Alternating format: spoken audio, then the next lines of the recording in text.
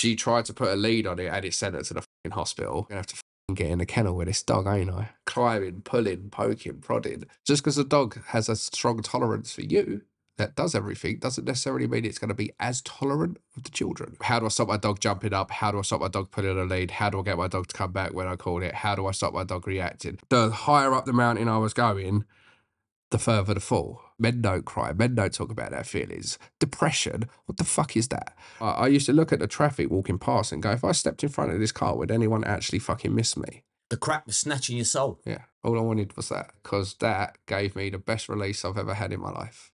She went, I can't do this anymore. You're not the man that I married. How heavy did the habit get?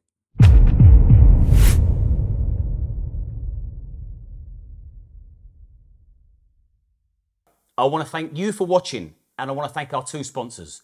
Grand Alliance clothing brand. They're an up-and-coming UK fashion brand that are inspired by British history, music and subculture. And Bauer Security. They've been leading the way in the industry since 2009, keeping your businesses safe. And thank you for tuning in. Without you and our sponsors, this wouldn't be possible. Now let's get back to the guest. Right, we've got Adam Spivey in the house. Let's go. Thank you for having me. Thank you for coming on. UK's #1 dog trainer. Yes. Southend dog training. Taking the internet by storm. Winning in life. We try. Smashing your goals. Helping the masses. I think you've got nearly 5 million followers across all platforms. Yeah, I think it's around about 4.5 million if you combine them, your YouTubes, your TikToks, your Instagrams, and everything like that. I feel very, very privileged to be in that position, to actually be able to use my platform to help people with their dogs wherever they are in the world, and also use it to help people with everyday problems that they may be having.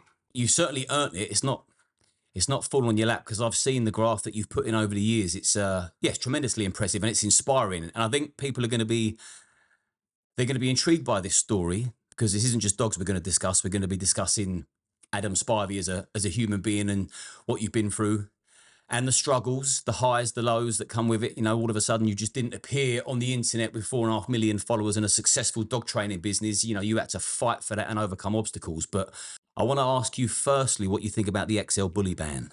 I mean, I have been inundated with this. And again, it's one of those sort of positions that I'm very proud to be in a sense that a lot of people look to me to be kind of that voice in the dog training world. And it is something that I take very, very seriously. But yeah, everybody is just coming out like, what's my opinion on it? What's my opinion on it?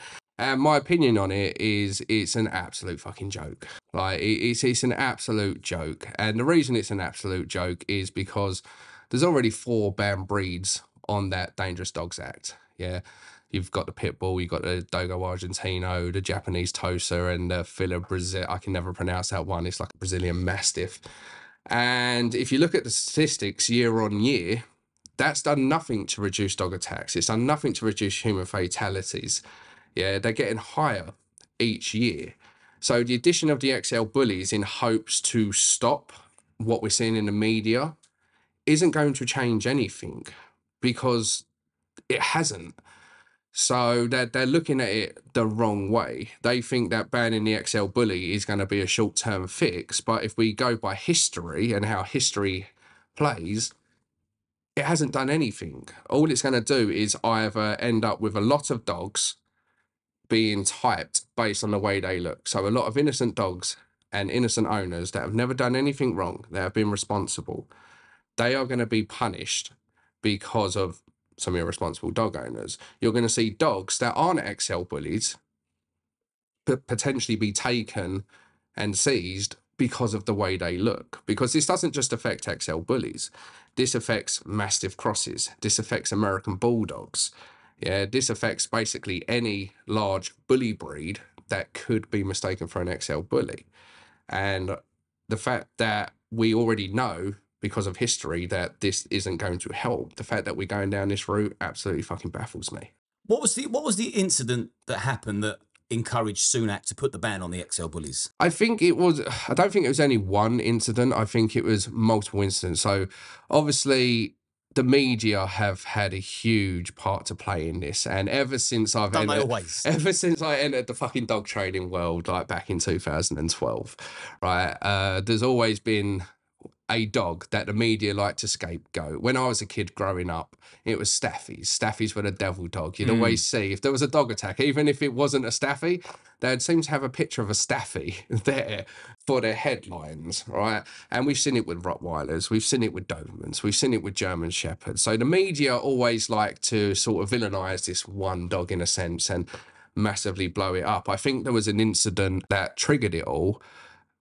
The breed hadn't even been revealed. The headlines read suspected XL bully attack. Yeah, so the media have a massive part to play in this, because all dogs can bite, don't get me wrong, and all dogs can do damage. But if a Labrador was to bite someone, that wouldn't even make the newspaper. If a German short-haired pointer bit somebody, that wouldn't even make the paper.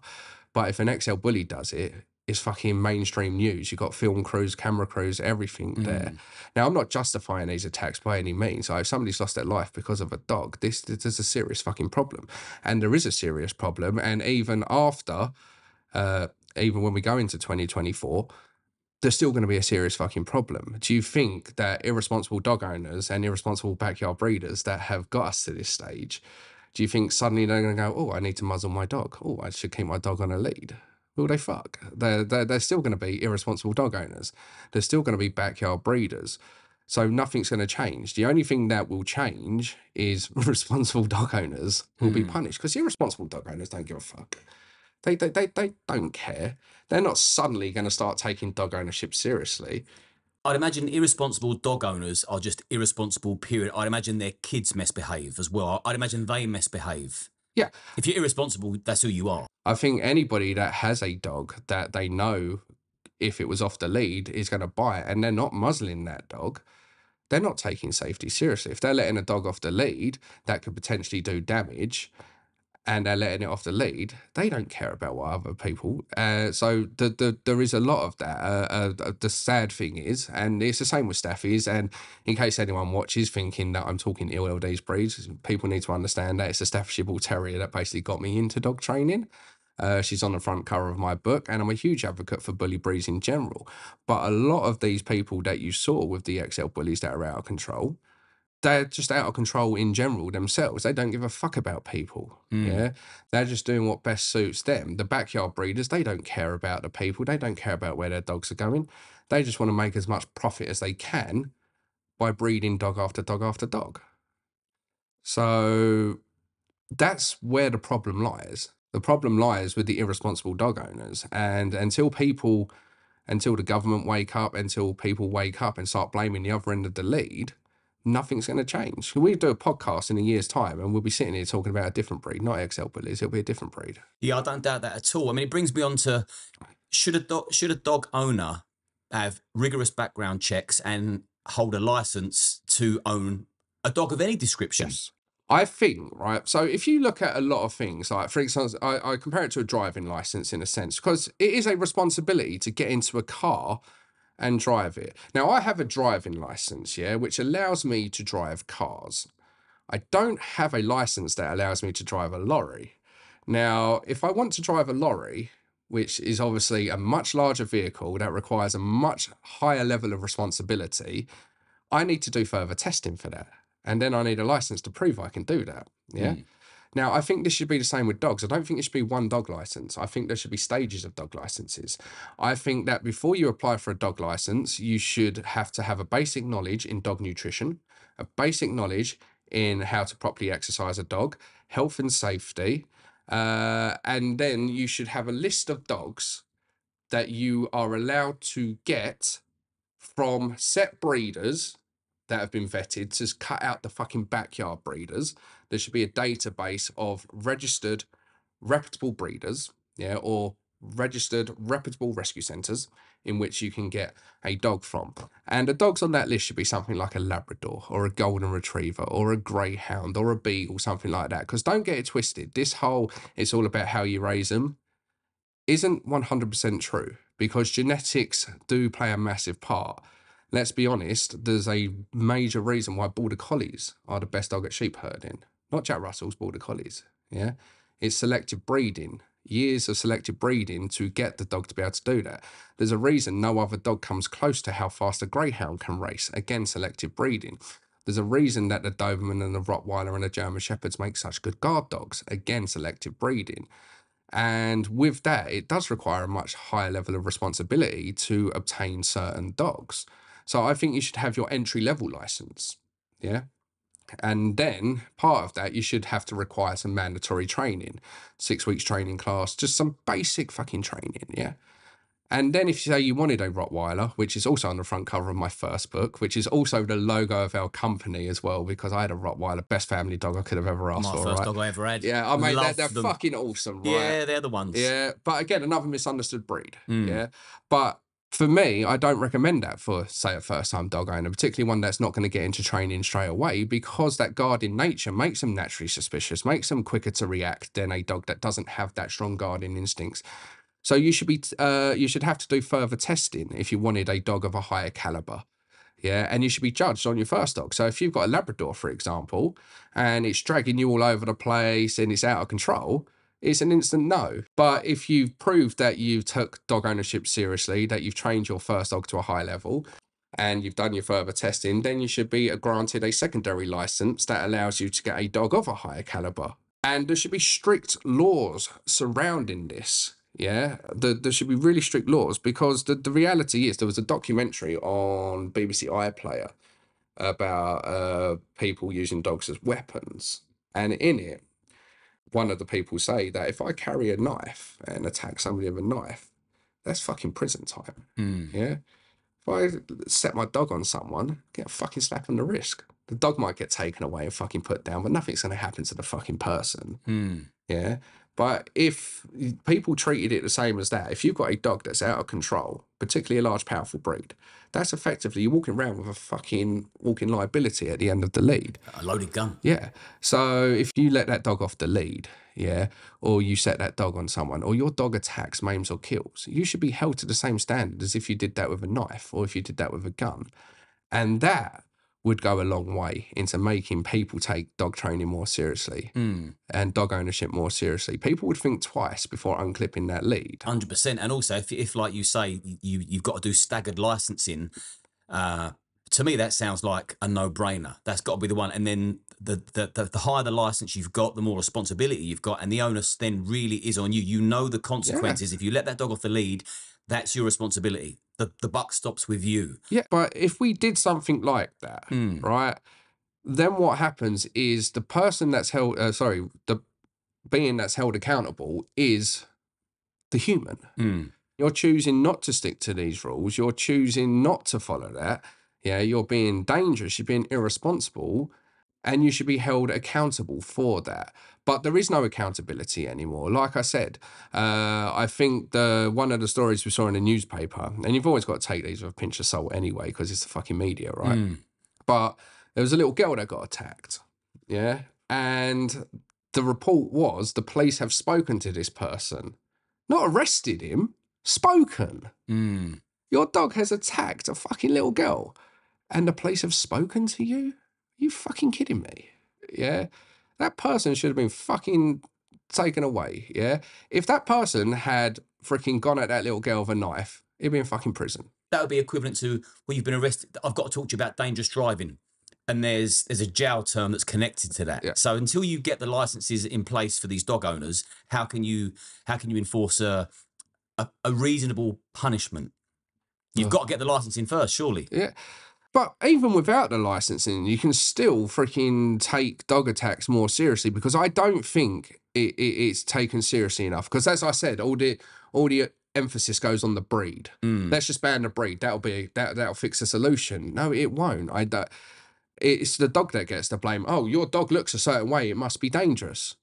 Fucking dog's never done anything wrong. A well-bred one that's come from a serious breeder, someone that takes breeding seriously, somebody that breeds for health and temperament, somebody that breeds the dog the way it was originally intended to be, yeah? I've met countless XL bullies that are fucking lovely, gentle giants, absolute docile, and they're a joy to be around, yeah? I'd let my kids play with some of these dogs and things like that, because they're just gentle giants. They're goofy, they're stupid, they're entertaining, and they don't have a bad bone in their body. But because the XL Bully is still a relatively new dog, if you compare it to, say, like a German Shepherd, the German Shepherd's been around fucking since the 1800s, yeah? If I'm wrong about that, I do apologise. I'm pretty certain it was the 1800s they come in. I've got 1908 in my head. It's somewhere. But they've been around long enough. They're an established breed. There is a breed standard for them. Yeah. There's a guide that says their temperament should be this way. They should be this size. They should have this sort of breed traits and things like that. Selective breeding. Yeah. And the XL Bully, it doesn't have any governing standard. So therefore, if you actually look at an XL Bully, you can line 3 owners up of an XL Bully, and all 3 of them would look completely different. One would be a lot shorter than the other, one would be stockier, one might be taller, because the standard is basically what the breeder is saying it is. And then obviously the backyard breeding gets involved, and you have people going, right, well, he's making lots of money from that. How can I make my XL Bully better to sell more than he's selling? So they'll start making it freaking 2, 3, 4 different colours. You'll start seeing them that are the largest one around, or things like that. So all the thought goes on trying to produce a better looking version of the next person that's breeding that dog, and the whole while temperament is being neglected. And when you have a dog that is that size, that basically no thought has gone into health, no thought has gone into temperament, and it ends up in the wrong hands. Any dog of that size is a dangerous dog in the wrong hands. You've also got these dogs that are bred to be dangerous for dog fighting. Yeah. I mean, that's fucking outrageous.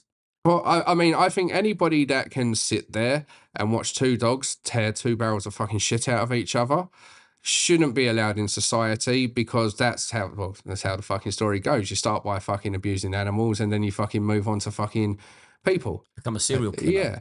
Yeah. I don't like the animals are fucking, they're helpless, effectively. A dog, the reason it's man's best friend is you take it away from its fucking mum, yeah, and that dog is solely reliant on you. It's not like a cat, yeah. A cat's like a teenager, yeah. It'll come in, it'll purr, it'll ask you to scratch its fucking backside, you'll feed it, and then it'll fuck off all day, and then it'll come back again when it's hungry, or crave a little bit of attention. I compare them to a teenager.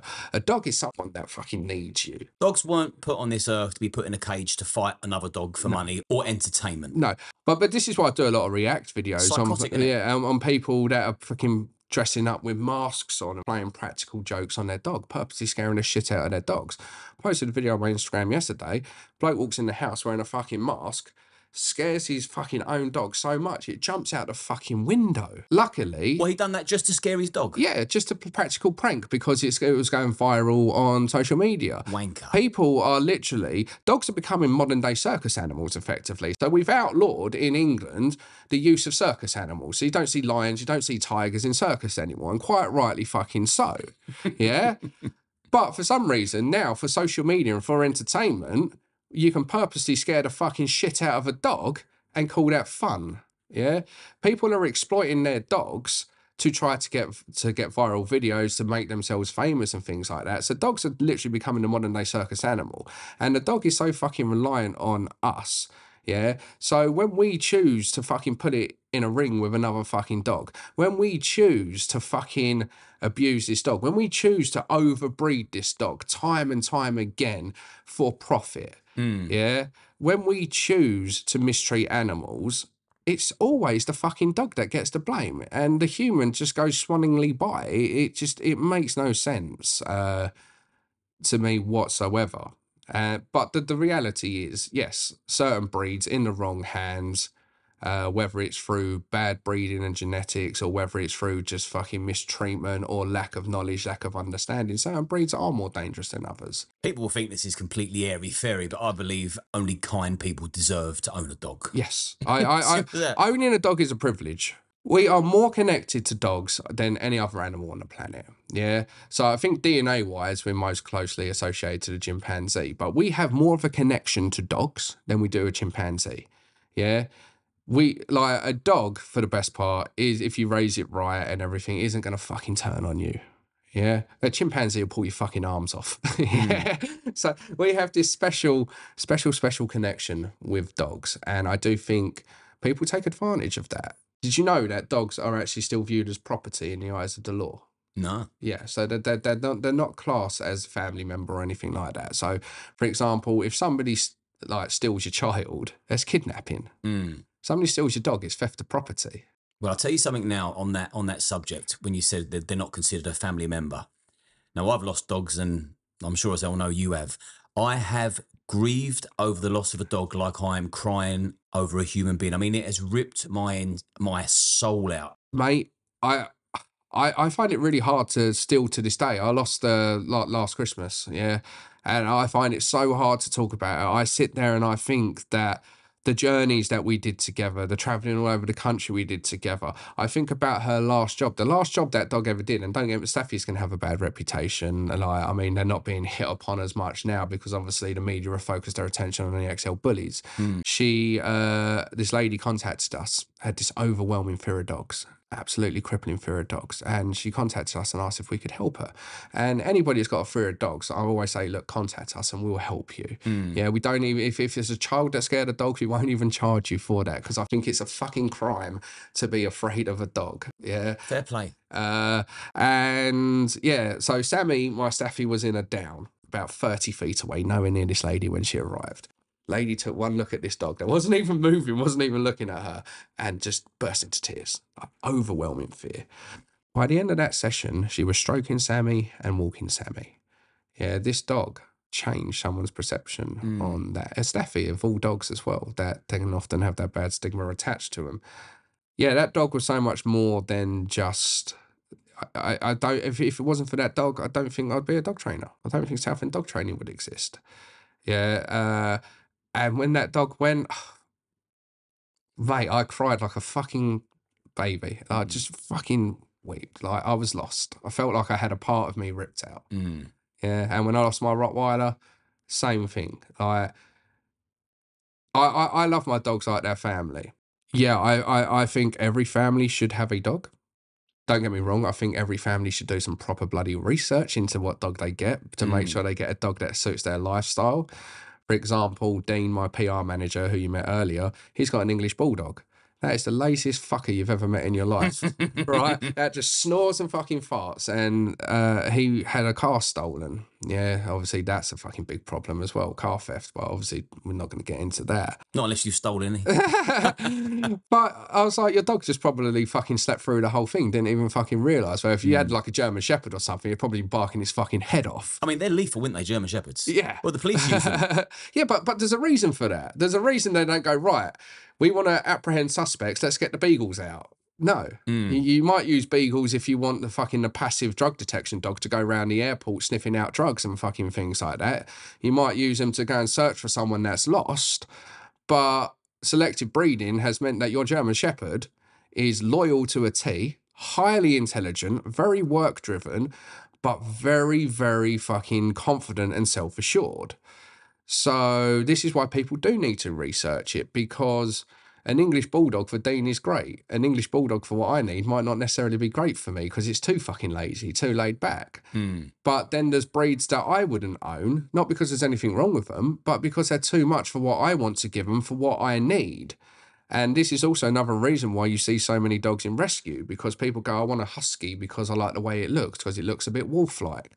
Don't realise that that bastard needs fucking ample amount of exercise. They don't realise that that dog is bred to be very independent and free thinking. So it has no problem buggering off for days on end and going missing. That's why recall training with a husky can be so difficult. Yeah. People just get it because they like the way it looks. Well, there's a question on the topic of rescue. To rescue or not to rescue? Me, all day rescue. But I literally did a video on this the other day, right? So there's a saying that goes around, adopt, don't shop. Yeah, I hate that saying. I really do, because I think that it's manipulative, and I think you should take each person on an individual basis, right? So I've done the puppy thing. My Rottweiler I had from a puppy. My terrier who's at home, who's going blind and deaf, she's 13 years old, but she's still going strong, bless her. She was a rescue, got her at 2 years old. Sammy, my staff, was a rescue, got her around 16 months of age. And I've got now a little fucking terrier mutt named Myla, and she's also a rescue. She was an accidental rescue. I didn't mean to fucking get her. I just went to donate some food to a local charity and ended up fucking leaving with a dog. Never. My wife was not the happiest person in the world when I said, "Oh, how do you feel about another dog?" I didn't really pre-warn her. How many dogs have you got? I've got 2 now. Oh, okay. Yeah, I've got 2 That's now. not too bad.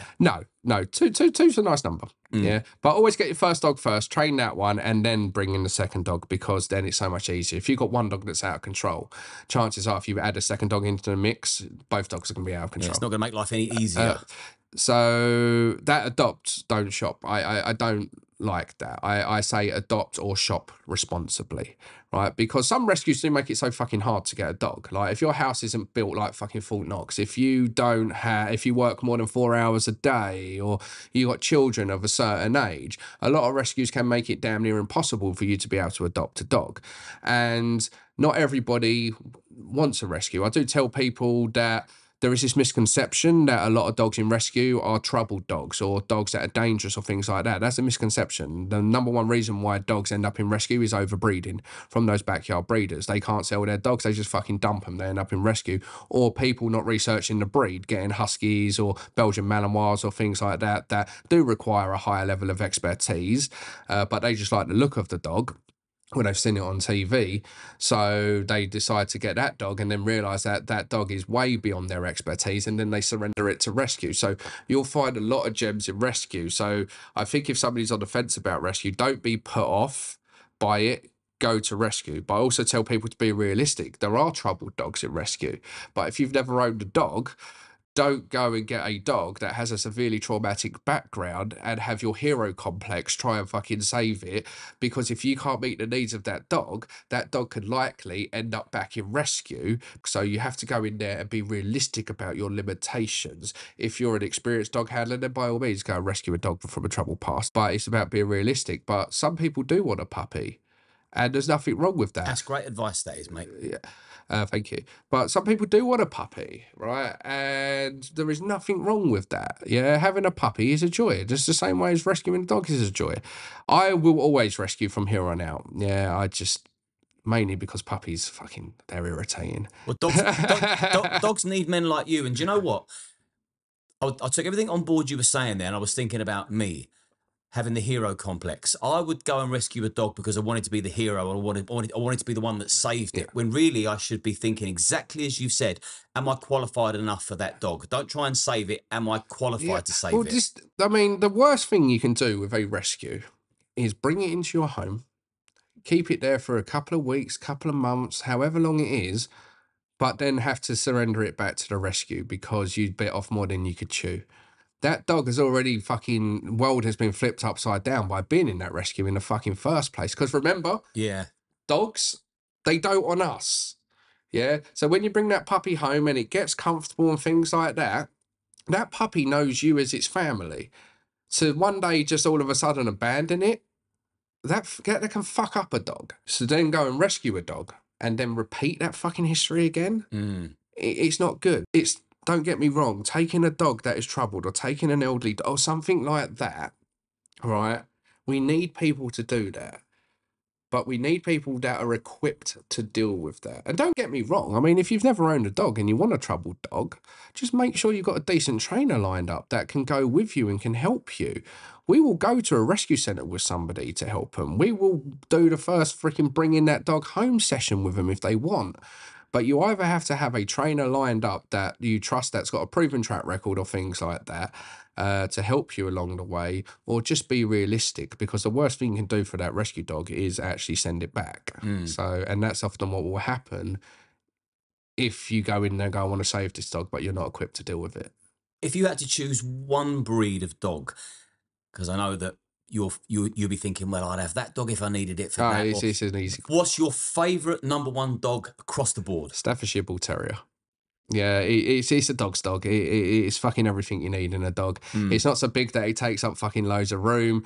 It's got a really good life expectancy. It's generally a really healthy, really hardy dog, and it has a natural people friendliness about it. A lot of people don't realise because of obviously some stigma attached to it. But Staffies and bully breeds as a general whole were bred to be notoriously people friendly.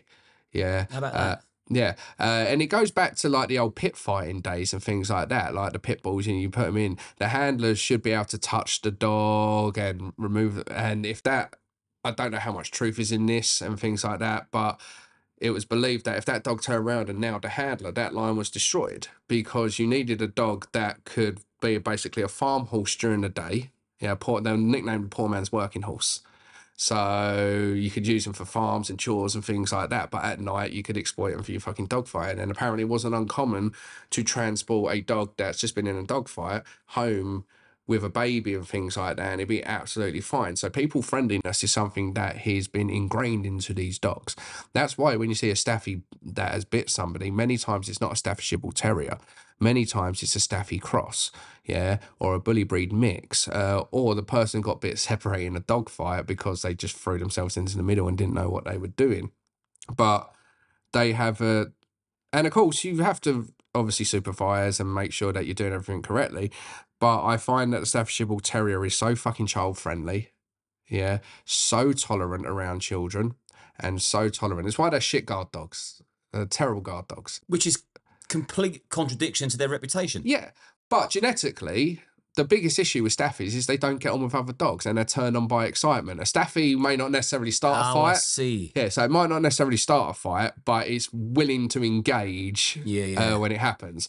Yeah, they're turned on by that sort of excitement and things like that, their energy, and they're sort of drawn towards it. And they'll always get the blame, even if a dog was to attack them and things like that. A Staffy might not necessarily start a fight, but it's not really going to back down when it's challenged. But people friendliness, that dog is off the charts. Like, it honestly is really bad guard dog because they're so fucking trusting in people. Let the burglar stroke him. Yeah. Honestly, I used to have this recurring theme. So I had a Rottweiler, and you never know if a dog's going to protect you until push comes to shove. Yeah, the only way to actually know if your dog, when push comes to shove, would protect you is to work with a trainer that specializes in that and getting a breed that is selected to do that from a decent breeder that breeds working lions and train that dog to do that job, like the police do in a sense with the German Shepherds. Yeah, and the Belgian Malinois that they use. A lot of training goes into that so they can be deployed on command. But certain dogs are much more likely to bark and to react, and just the sight of certain breeds can make people think twice. But my Rottweiler, she would go absolutely fucking mental if someone knocked on the door. If I said enough, she would stop. Now, I'm not sure what would happen if somebody broke into my home with her. I'd like to think that she would be the guard dog that everybody thinks the Rottweiler is. But my Staffy, mate, if you walked in with a fucking apple, she'd leave with you. Yeah, she had a thing about apples. Like, you come in here, have an apple, stroke her. Terrible guard dog. She was protective, but being protective and being a guard dog are sort of two different things in a sense. What's the best guard dog in your opinion? And I suppose I actually better narrow down the question. What's the best guard dog for a home? Because there's going to be a guard dog for a yard, which is going to be like a devil dog. You don't want that in your home, do you? No, but you can. Yeah, if you train it properly. Yeah. So the best guard dogs on the planet for me are the flock guarding breeds, your Caucasian Shepherds, your Anatolian Shepherds, your Turkish Kangals. But these are also high on my list of dogs that you should not be even entertaining getting if you have no experience with dogs. Yeah, so we have a Caucasian Shepherd named Clive that comes into our office. Are they them real big son of a bitches? Yeah, they're fucking beautiful. And when they bark, it's like, ooh, you can feel the wind in your face. So all 65 kilo of Clive, he's on the front cover of my second book. Fucking absolutely gentle. Imagine having one of them walking around the kitchen. Well, we have one that walks around our office. But Clive was a rescue, and Clive could have quite easily ended up in the wrong hands. Cool, yeah. But these dogs, like, they're second nature. Like, their instincts, they're so suspicious. Like, that dog can go from fucking relaxed to you're in fucking trouble just like that. And it's so big and it's so powerful. And if you don't know what you're doing, it's just dangerous. In the right hands, with somebody that has experience, that knows what they're doing. You have Clive. I can introduce Clive to absolutely anyone I want, and he's fine. But if a random stranger decided just to go and introduce themselves to Clive that he'd never met and I wasn't present, that could go completely fucking horribly wrong. Yeah. For anyone that doesn't know what a Caucasian Shepherd is there images on your Instagram that people can go and actually look or Yeah, Google it? I mean, if they want to buy my second book, it's on the front cover of that. But no, obviously, we've done a couple of videos of Clive that have gone viral, basically educating parents on what to not let their children do with dogs. He's on the front cover of my book. They can Google Caucasian Shepherd. Did you bring your book with you? What? No. Just rattle off to the camera the names of both your books. Book 1 is How to Raise the Perfect Dog, which is all about finding the right breed for you and your family, what to look for in a decent breeder, red flags on what a backyard breeder is, and preparing for that dog and bringing that puppy home. And it covers basically the first year or so of that dog's life, through puppyhood, through adolescence. Yeah, it's basically how to take a dog that's a blank canvas and train it to basically be issue free.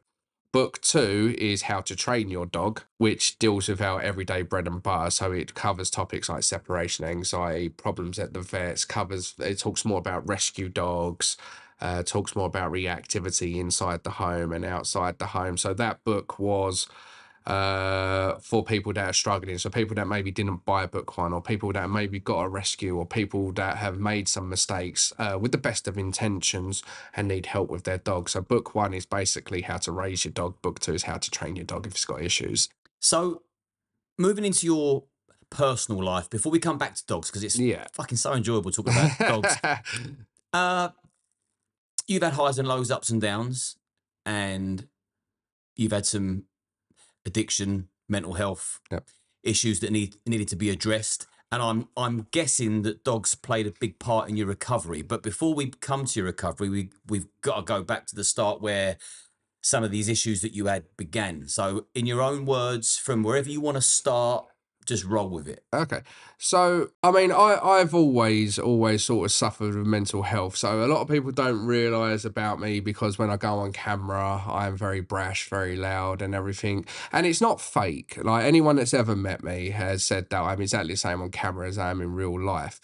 But I'm very good at masking problems in a sense. So if I'm having a bad day, I will never let that affect me talking to somebody, in a sense, like a fan, or I'll never let that stop me helping somebody online or anything like that. I won't let that stop me helping somebody in person with their dog. So I've always been quite good at hiding it. And this is why I'm very, very thankful to have a platform and be able to talk about some of this stuff, because it can really, because I'm not alone when it comes to mental health. And how old was you when you noticed or you knew there was a mental health problem? Young? Decent childhood? This is a tough one, right? Because my mum was she did the best by me that she could. Like, she made sure that we didn't go without. I mean, we didn't have money. I mean, I was the person that basically didn't have a brand new fucking rucksack at fucking every year at school, or brand new trainers. I didn't have what my friends had and things like that. We did struggle financially, but she always did the best that she could. Single mum. Tough job. And she had like some fucking wrong uns in the past. Like, she was kind of attracted to like some bad boys and things like that. Say bad boys, they were just fucking arseholes. So I was exposed to drugs at a very young age. I was exposed to alcohol at a very young age. I was exposed to some freaking violence and manipulation at a very, very young age. And for a long time, I used to kind of suppress that in a sense, like, no, that's fine. That's what everyone goes through, ain't it? Did the violence come from your mum's partners? Yeah, it was more emotional than anything like that. I remember, like, for example, my mum would have, like, my mum lost her mum at a very young age. She'd keep a lot of like things that her mum had, like ornaments and things. And I remember, like, one time, one of her boyfriends had one and was started smashing them up in front of her and things like that. Oh, that's cruel. Yeah, a lot of it wasn't so much physical, it was very much emotional manipulation. So I was exposed to that at a young age. And When you say you was exposed to drugs and alcohol, was you exposed or was you consuming? uh, I first saw at a young age, like my mum would go out on a Friday night with her boyfriend, and we would have like a babysitter. Hmm. But then they'd come back at the early hours in the morning and things like that. And literally, we'd be woken up by it because there's a party going on downstairs. And you'd go downstairs on the table and there'd be like fucking solid for anybody that's old enough to know what solid is. And there'd be like some pills on the table, lots of alcohol and things like that. So it was kind of in my head that was normal. And how old were you then? I was about 11, 12. And then, of course, when I started speaking to my friends, the crowd that I was hanging around with, their parents drank, their parents did this. It was kind of normal for me. So I discovered drugs very, very quickly when I was younger. I think I started smoking weed, well, solid back then, when I was about 12, 13 years old, and then moved on to cocaine when I was like 14. At the time, I didn't actually realise that any of my childhood or anything like that had affected me. I just thought this was completely fucking normal. And I was working at a casino before I got into dog training. I was dealing poker, dealing roulette. Would you sniff while you was at work? Well, no. So at this point, I didn't really have, well, a major drug problem, if you will. Yeah, this was still just living for the weekend type of stuff. But I was massively depressed when I was at the casino. I was working hours. It was a company that didn't care about its employees. It was just basically a fucking number, and I was barely making ends meet. And And at what stage in your life was this? when I was 18. Okay, so still quite young. Yeah, I was at the casino from about 18 to 23, so for that time, and I was just miserably depressed. And I remember thinking, like, when like on the way home from work, I couldn't afford a driving license or anything back then. I didn't actually start driving until quite late. But I used to look at the traffic walking past and go, if I stepped in front of this car, would anyone actually fucking miss me? Like, I just used to have those dark thoughts. Like, I just felt trapped. I just felt like I couldn't go anywhere. My life was just stuck in this vicious loop. And then, And what was the loop? well, the loop was going to work, fucking working horrible hour night shift, then fucking sleeping most of the day, getting up, going to work on my days off, just fucking going on 2-day fucking benders, like with my mates that worked in the casino. And if I was well enough, after those 2-day benders, go back into work the next day.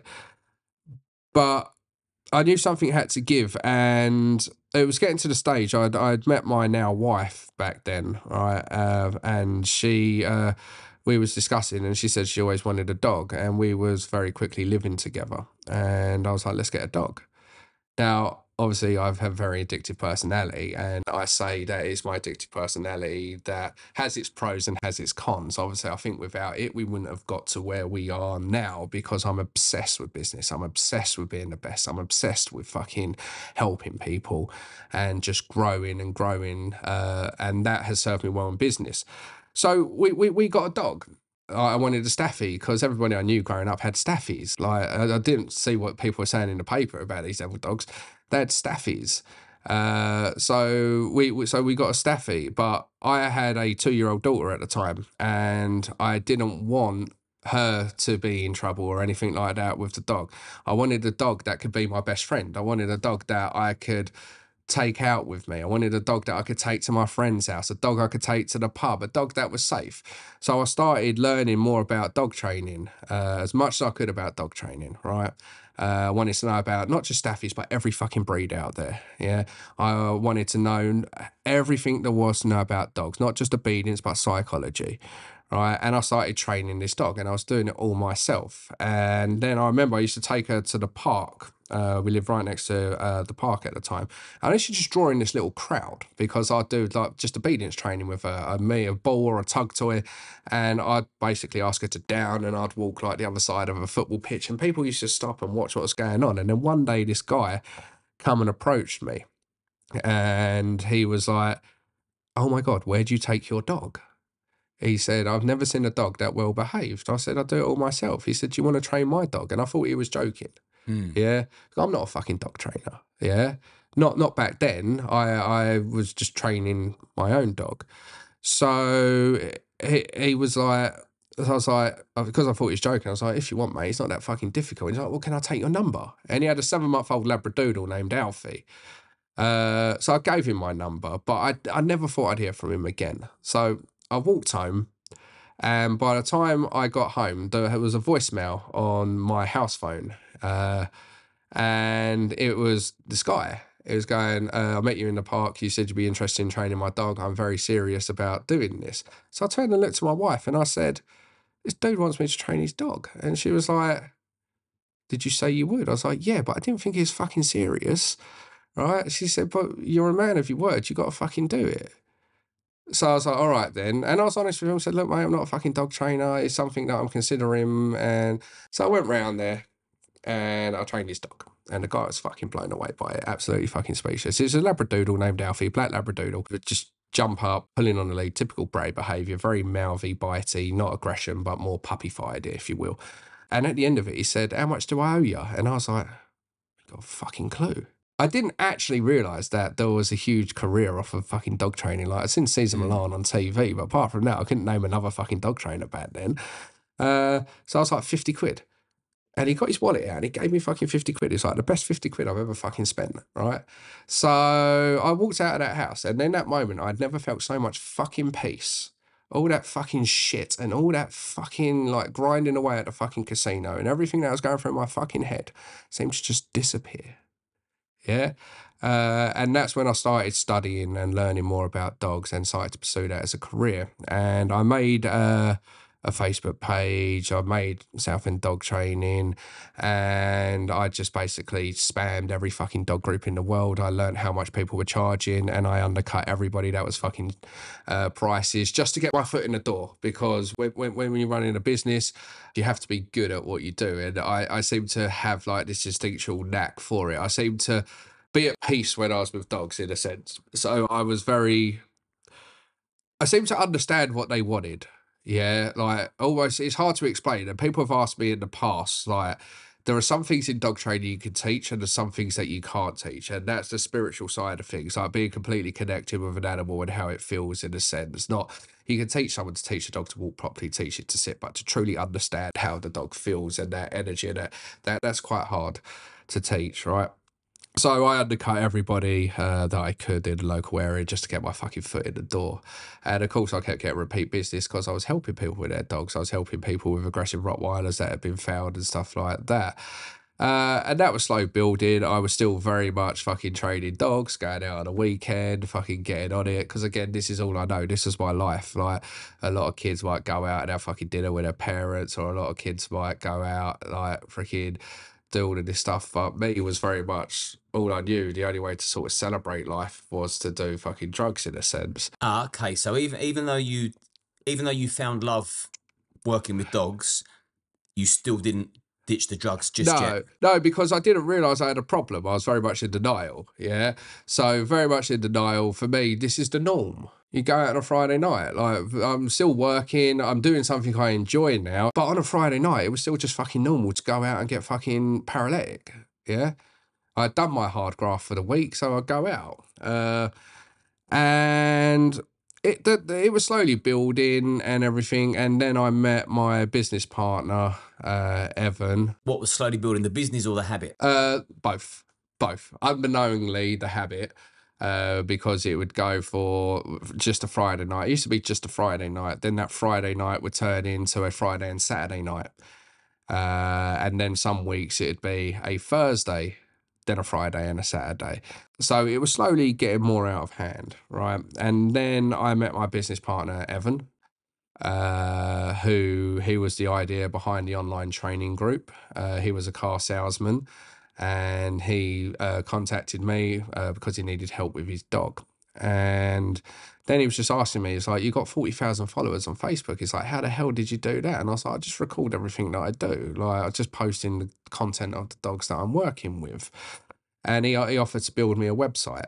So he built me a website, and then we got to talking, and long story short, he became my business partner. He's the brains behind the online training group. He's the brains behind our fucking super impressive website that we've got and things like that. He has no real knowledge of dog training, but he was very, very sensible. So he kind of makes sure that everybody gets fucking paid. He makes sure the taxman gets his money, he makes sure VAT, all that stuff's paid. All the bollocks that I don't want to have to deal with. So he's great in that sense. That's a good partnership. Yeah, great partnership. We're complete fucking opposites. Like, I could say that he's very sensible, very anal, and to the fucking T, right? And it's great because I'm more of a wild card.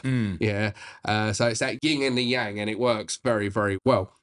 So I met him just before we kind of went into lockdown, right? So we launched the online training group in December 2018. That's where you can join anywhere in the world, and you basically have a dog trainer in your pocket. You can watch our you can watch our training tutorials on lead walking, jumping up, puppy buying, everything you need to know to train a dog is in there. You also get 24/7 advice from a trainer, so you can message one of my trainers anytime you like and get help with your dog. So it's basically like the Netflix of dog training is what we tried to create in a sense. So we launched that, but then obviously we went into lockdown. And this is where the problems really fucking started. Okay. So we went into lockdown, and I remember being in the start of lockdown, I felt that fucking depression again creeping in, that feeling of being fucking trapped. That feel like that feeling I had in the casino of being trapped, not being able to fucking go anywhere, like can't see family, can't see friends, just stuck in that rut. And I remember thinking, I might not make it out of this as a dog trainer. Like when we started to realize how bad it was going to go, I was like, I might not make this out as a dog trainer. I've got a bit of money in my bank, but that's going to get us over 2 months, and then being self-employed, fucked. So would you just, between the casino and the dog training, you was depressed, well, suicidal when you was at the casino. Did those suicidal thoughts subside throughout until lockdown? Yeah. Okay, so you was free of the So depression. the dogs, in a sense, saved me. They kept you sane. Yeah, kept you happy. because for the first time ever, I felt like I was where I should be. So I didn't feel trapped anymore, in a sense, and I was doing what I love. And dogs are great for mental health. Yeah, oh, massively. They're the best therapy dogs in the world, right? And it's that Staffy, that's Sammy. Like, that's what I mean. So much more than just a fucking dog, right? So yeah, I remember just going, if this carries on, like, because nobody knew how long lockdown was going to last. I was like, if this carries on, we might not make it back to fucking being a dog trainer. Like, who knows what's going to happen? Will people still remember me after this and things like that? But anyway, I made a fucking TikTok, didn't I? Because I noticed that during lockdown, everybody was getting a fucking puppy. Like, everyone and their aunt was getting a puppy. And I was like, right, well, I can't post physical videos of me training dogs, right? Because there's no dogs to train. Let me do videos helping people just with advice. So I started doing like 30-second videos, 45-second videos of how to stop your dog jumping up, how to stop your puppy buying, how to toilet train your dog, how little tips and tricks and things like that. But I was myself. Like, I was never fake. I was never like, hi, I'm Adam, welcome to Southend Dog Training. Today, because people switch off, it's like, right, let's do this. Yeah. And it was no bullshit, straight to the point. And lo and behold, that fucking took off, and it fucking almost exploded, like, overnight. All of a sudden, we was getting loads of traction, loads of followers. And the online group started growing as a result, because of course nobody can fucking get a physical dog trainer. So they're watching our TikTok, then they're signing up to our online training group. So we're having an income come in. With that, though, come a lot of hate. Like, it happened so quickly. Like, it went from steadily growing to almost like an overnight success, and I was not ready for that. Mentally, I was not ready for that. And I felt trapped again. Like, the thing that I loved, I felt trapped, because everyone was watching me. I couldn't fucking sneeze without somebody knowing my fucking business. Did you think it was like people can sense you're depressed as well? I'd like go out and I'd be like, what if I bump into someone? I've got fucking cocaine up my nose. Like, I just fabricating these fucking stories in my head. But I felt trapped. I felt like the higher up the mountain I was going, the further the fall. I really struggled to cope with it. Now, the downside was I started bringing in more money. So my habit started to take over. So it wasn't now just a Thursday and a Friday and the odd Saturday. Now it was, oh, it's Monday night, let's go out. Feels like shit Tuesday, but Wednesday, let's go out. And I could afford to fucking fund this habit. But during lockdown, going out was staying in, wasn't it? Yeah. I started to sneak out during lockdown in the end, like to go and see a friend of mine. Is that so you could get on the Yeah, gear? yeah. And the thing is, the gear used to be a way of just your wind down at the weekend, right? And then the gear was a way of celebrating, and then the gear also become my escapism from the real world. I used to think that I had very thick skin, but these things do start to get to you when you start to, and of course, because I'm going out doing drugs, I'm feeling like shit. So mentally, I'm in a much weaker state. There's some people out there that are desperate to see Southend dog trading fail. What if they're successful? What if I go back to have to work in a casino? What if this happens? Like I don't, my brain can't compute. So the drugs become an escapism. So now I'm doing it when I'm fucking depressed, and then quickly realizing, well, actually, I didn't realize at the time that I was depressed. Yeah, because depression was weakness. So I'm lying to myself. Yeah, depression isn't weakness, but in my head at that time, because of my upbringing, because of the way I thought, men don't cry, men don't talk about their feelings. Depression, what the fuck is that, right? But these are all things I'm lying to myself. So I was using it as escapism. If somebody said something bad on the internet, right? As soon as my day was finished at work, I'd go fucking straight out around my mate's house. Yeah. Because I wouldn't look at my phone if that was happening. Yeah. If there was a good day at work, as soon as that had finished, I'd go out. So I was going out Monday night, Wednesday night, Friday, Sunday. Yeah. Sometimes I'd be out all weekend. God, so these internet trolls really affected you badly. I couldn't focus on the positives. So if you go to the comment section, right, and you probably will get your fucking trolls. Everybody that has any sort of following will have trolls, yeah? Any person that's vocal about something, that has an opinion on something, you're going to get somebody that fucking goes against it. But I'd have hundreds of comments of people going, oh my God, this helped me so much. Oh my God, I tried this and it changed my dog's fucking life. Thank you so much for this. You're like hundreds and hundreds of fucking positive comments. I'd focus on one negative comment. It would consume me because I'm thinking, what if that person is the one person now that fucking ruins everything? This is in my head. I was going fucking crazy. And of course, nobody knew this because as soon as I get on camera, I'm professional. I'm me. Yeah, because for that split second, I'm with dogs. It's about dogs and I can escape just for that split second. But as I said, because it was happening so quickly and growing so quickly, I just felt overwhelmed. During a typical session, how many hours would you be sniffing for? I would get there around, I never do it at work, right? So depending what time my day finished. So if I finished around, say, 5 p.m., I'd go home, say hello to my wife and kids, and then just fuck off. It's about 6, 7 o'clock I'd get on it, and I'd return home about 6 a.m. the next day. And then work the next day? In the beginning, yes. Fucking hell. Because like I said, when I'm with dogs, I just go into this world. But then very quickly I couldn't sustain it. So I wasn't going into work the next day. If I went out, I wouldn't go into work the next day. I'd sit on the sofa feeling sorry for myself. And that would make the trolls worse in my head. Because I'm like, now I'm not even fucking, I felt like I was becoming a ghost in my own company. And I was stuck in this fucking vicious circle time and time again. And I didn't realise how much it was affecting the people around me. What was the typical environment where you were taking all these drugs? Was it a kitchen, someone's dingy house? Going to the pub to have a good night was too risky because what if somebody sees me fucking coming out of the toilet or going into the toilet, fucking getting on? So it just stopped. And I'd somehow managed to self-isolate myself again around my friend's house in a flat because that's effectively what I was doing now. I can't go out, it's too risky. He didn't have any money, so I used to pay for it all, but in return, he would go and get stuff. He would make the phone calls. I'd never have to see anyone or talk to anyone. So it'd all come to me, and I had this place where I felt safe, but I didn't realise that I'm fucking secluding myself again from everything. Yeah, no disrespect to your mate. It's you weren't sniffing gear at the Ritz. You was sniffing gear in a very depressing environment, making it worse. Yeah, massively. Like honestly, and the thing about drugs is it becomes an escape. I don't think anybody that goes out on a Friday night thinks they're going to develop a problem. Yeah, I don't think when you do your first line of coke or your first fucking pipe or something like, I don't think people are going to think, right, this is going to get me. Everybody fucking tells themselves that they can handle it and stuff like that. But when you start doing it and that's all you can think about and stuff like that, you got a fucking problem. Yeah. And the reality is, those people that are around you that encourage you to do it and things like that, they're not your friends. Like when I got myself fucking sober, I remember my therapist, and we'll get into this in a minute, but my therapist said to me about the guy that I'd been friends with for 18 years, pretty much done drugs with all my life. Because I felt this overwhelming sense of loyalty towards the bloke because we'd been together basically for 18 years. Like we was in a non-sexual relationship, if you will. Yeah.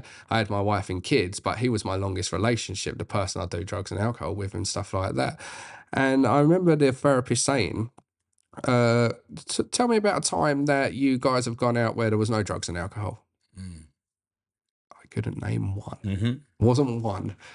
Wasn't out a wife and kids fucking birthdays. We didn't go out for dinner. We didn't go to the movies. We never played a game of football or anything. Everything was centered around drugs and alcohol. If you remove that from the equation, you're not fucking friends. And that was eye-opening for me. Yeah. Very real as well, wasn't it? Yeah. How heavy did the habit get? Terrible.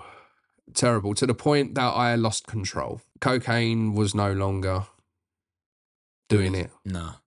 Like, it was actually more of a hindrance to me because it was just fucking, my nose was hurting, my nose was bleeding, and I couldn't enjoy it because I'm like this the whole fucking night.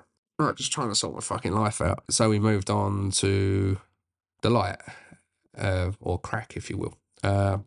And this, a lot of people do have this terrible misconception of this. Like, they think you're fucking sitting there burning a spoon and fucking things like that. But no, it's just a simple little weed pipe. You put your little fucking crack and do that. And that was fucking amazing. It's like I've fucking gone to heaven or something. Like, that really made like everyone just go away. So that was an intense buzz. Yeah. Crack it. Oh, God. Tune to the moon. Yeah, and absolutely one of the best fucking feelings in the world. And being an addictive personality, I wanted that feeling every fucking time. Yeah, because there's moments where you just like, you just get released, just a complete sort of fucking release from everything. So yeah, that's how bad it got. I started doing drugs that I said I would never ever touch. I started doing drugs that if you'd done them, if I found out you did that, you're a scumbag. That type of thing. But it got so bad that, like I said, I'd stopped. I wasn't going into work. I spoke to my business partner about it. He used to dread me coming into work because he never knew what Adam would turn up, whether it be fucking grumpy, miserable Adam or happy-go-lucky Adam. I had stopped being a husband. I had stopped being a father. But again, I could see that I was being an arsehole, but you kind of just ride your luck a little bit. I knew there was a huge problem when I would start looking in the mirror in the morning at my reflection, and I used to fucking hate it. And I used to try to convince myself that this is the last time we're going out. This is the last time, mate. Come on, you got to get your shit together. This is all you're thinking about now. This is like this isn't a life. Yeah, you're in trouble, Adam. You're in trouble. So you was dreading it before you were doing it. It's all I could think about. Like it did. I didn't want to do. I didn't want to. It stopped making me wanting to train dogs. I didn't want to train dogs anymore. The one thing that saved me, I didn't want to train anymore. Yeah, I didn't want to be a husband anymore. I didn't want to be a father anymore. The crack was snatching your soul. Yeah, all I wanted was that. Yeah, because that gave me the best release I've ever had in my life. And how long were you smoking crack for? I was smoking crack from pretty much the start of lockdown until 2 years ago. Right, and how often were you smoking it every day? Pretty much every other day. Because I'd have like a day to recover, or sometimes I wouldn't even do that. But I would say 5-6 days a week.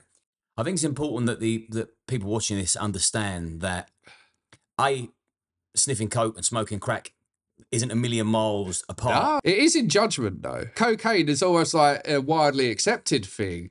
Fashionable. Yeah. Like, oh God, we're on a Friday night. Like, let's get a fucking few lines in, a few games of pool. That's widely accepted. It shouldn't be. But it's. But if you say cocaine and crack are brother and sister, yeah, simple as that.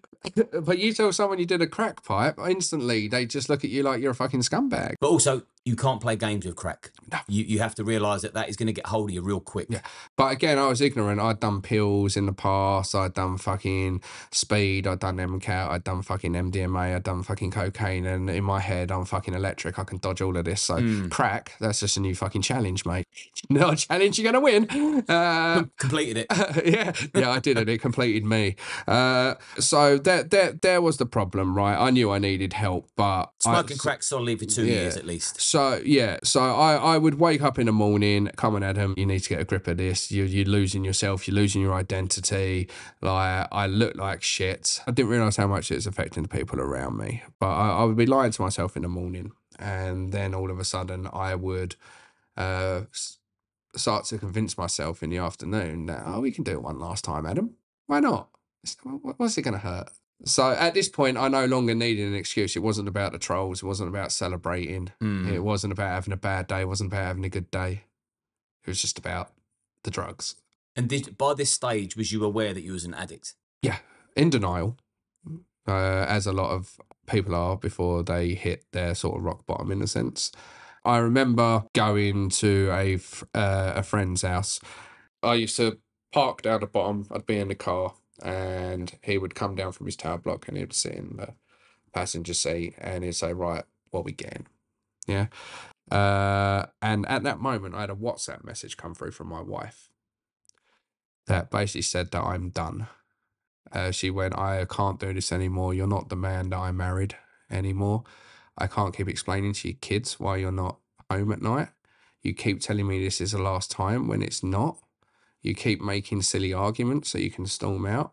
She said, you're not the man I married. And I knew in that moment, if I didn't go home, it'd be all over. So I went home and just broke down. I went, I need help. And that's when I started to get help. And I went to NA. And I went to start to see a therapist. The problem with NA is I kept getting fucking recognised, which made it really fucking awkward. Yeah, I'm going to the place, I feel at rock bottom, I've admitted I'm an addict, and it starts in NA where you fucking sit down and you go, hello, I'm Adam, I'm an addict. That's literally what you do when you fucking sit down in NA, right? So now I'm embarrassed. Let myself down. I've had to admit that I'm an addict. I've had to say it out loud. I've had to admit to my wife that I'm an addict. So did your wife not fully realise the extent? I think she knew. I don't know if she knew to the extent how much I was doing or what I was doing. But she knew I had a problem. If most people's wives knew their husband was spending 12 grand a month on crack, fucking they'd blow their top, wouldn't they? She knew I had a problem. And fair play for her for A, sticking around, and then B, putting you in that. Well, to be fair, it's what keeps me on the fucking straight and narrow these days, because I don't think I'd get a second chance. No. Yeah. I mean, I think this is what I think a lot of people don't realise, that the first time you do it is an accident, yeah, to a degree, yeah, because you go into it gun-ho, like, it starts by fucking just doing a fucking line here or a line there or a Friday night, and then you slowly upgrade or try experimenting with different things to get different buzzes. All your mates are doing it and things like that. Nobody plans to set out to become a fucking drug addict, right? But once you've gone through that, once you come out and you get fucking sober, to go in and fucking do that again to the people around you, that's when they're less forgiving. Yeah. Did you do the 12-step program? Well, yeah, I went to NA. I started to go private as well. I started to go private. I got a lot of therapy. I worked alongside somebody that was an ex-recovering addict that now helps other addicts come out of this. It was nice to speak to somebody that had related. But I realised that a lot of it stemmed from like fucking childhood, the exposure to drugs at a young age, the exposure to fucking watching my mum in unhealthy relationships and fucking being manipulated and just being fucking walked all over. So yeah, I had to learn a lot about myself. The one thing that helped more than anything else was obviously surrounding myself with the right people, but also talking. Yeah, because a lot of people are embarrassed about it, and I was for a long fucking time. Like to turn around and say that I was a drug addict, even when I knew I was, just saying that out loud was so fucking haunting, because you do feel at the lowest of your low, and you become at the lowest of your low. But talking is what helped, and it's what keeps you on the straight and narrow. I don't keep things bottled up anymore. If I'm having a stressful day, I will talk about why I'm stressful days, or I'll just write it down on a bit of paper, like getting it out into the world. I talk about journaling a lot when it comes to dog training, but journaling helps people massively. Just getting it out there, putting pen to paper, how you feel, why you feel like this, just a little summary of what's going on. And you can use it in dog training as well. If you don't know why your dog's reacting, you can write down. I took my dog out at 3 o'clock. It was cold. It was wet. There was lots of dogs around, or it was around school time. My dog reacted 3 or 4 times, and you'll find over the space of a week or two, you might see a pattern. It's only when it's school time that my dog's reacting, or it's always when I'm rushed where I've had to cut the walk short or something like that. So journaling not only gets it out into the world, but it puts it onto paper so it's not stuck within you. And And it's like a contract to yourself as well. yeah, I regret the people around me that I was an arsehole to, that I lied to, that I hurt. Did you have to go back and apologise to all these people, part of your 12 steps? Yeah. Did you do bad things? Not really. I was quite a solitary person. I had my friend or a few friends, and we'd just keep ourselves to ourselves. With addiction comes lies, because you've got to lie to Yeah. sustain a habit. Yeah, I hurt people around me by lying, by being moody, anger outbursts. The lies is like I said, I would create arguments with my wife because I knew she wouldn't go if I tried to sweet talk and go, Bubs, you wouldn't mind if I popped out tonight, because I knew I'd worn those ones out. So I used to have to fucking think of a way of sparking an argument so I could fucking leave. So yeah, that was low. That was hurtful.